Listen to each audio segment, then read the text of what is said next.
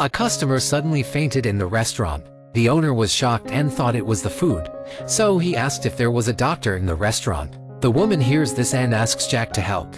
The woman instructed Jack on the side. She instructed Jack to pour vodka on the customer and then cut his stomach with a table knife. At this point, the customer regained his breath. The reason the woman didn't do anything is because she's a ghost and she's just looking for memories in the restaurant. The woman realizes that she is a surgeon after her instruction. Jack takes the woman to the hospital. The woman had just arrived at the hospital when her memories were suddenly opened. It turns out her name is Annie and she is a surgeon. 3 months ago, she fell into a coma due to an accident. Just then, Annie's heart suddenly raced and a force guided her. She came to a hospital room and found herself lying on a hospital bed. Annie looked at herself in the hospital bed, her heart in turmoil.